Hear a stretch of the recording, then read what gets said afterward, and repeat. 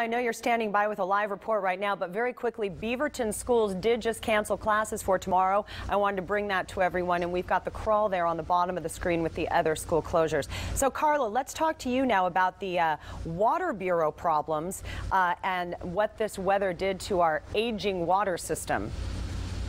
Well, Kelly, there was a major water main break here in southeast Portland here today. I'm going to step out of the way and take a look at this big hole behind me here on southeast 20th Avenue. Crews have been out here trying to fill this hole for most of the day here. They're out cleaning the streets right now, but the freezing temperatures are proving to be too much for several old pipes. Check out this piece of the pipe that's laying here on the sidewalk here.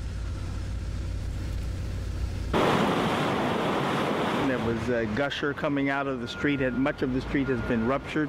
As the cold water burst through, we found it tearing apart 25 feet of Powell Boulevard and Southeast 20th Avenue after a 20-inch water main break, bringing water flooding onto the roadway.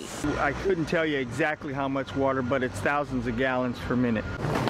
A Portland Water Bureau crew of 7 responded right away. Still, it took about an hour to turn the water off. While the cold weather is partially to blame, I checked, and listen to this. You're looking at the 5th pipe break Portland Water Bureau crews have dealt with this weekend due to aging pipes. Yes, this pipe was installed in 1931, so it's 83 years old.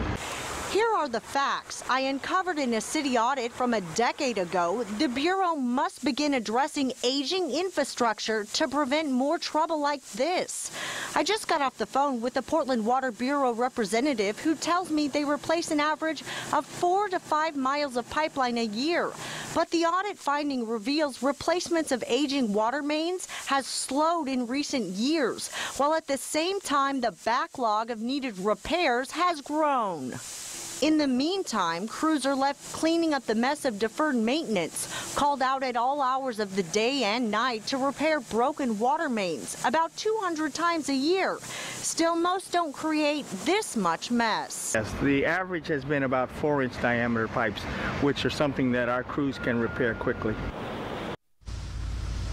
Crews have been out here since about 4 this morning. Today there was another 12-inch main that busted just a couple blocks away. Crews just told me there's 3 repairs going on right now in this city. We're live in southeast Portland. Carla Castano, KOIN 6 News.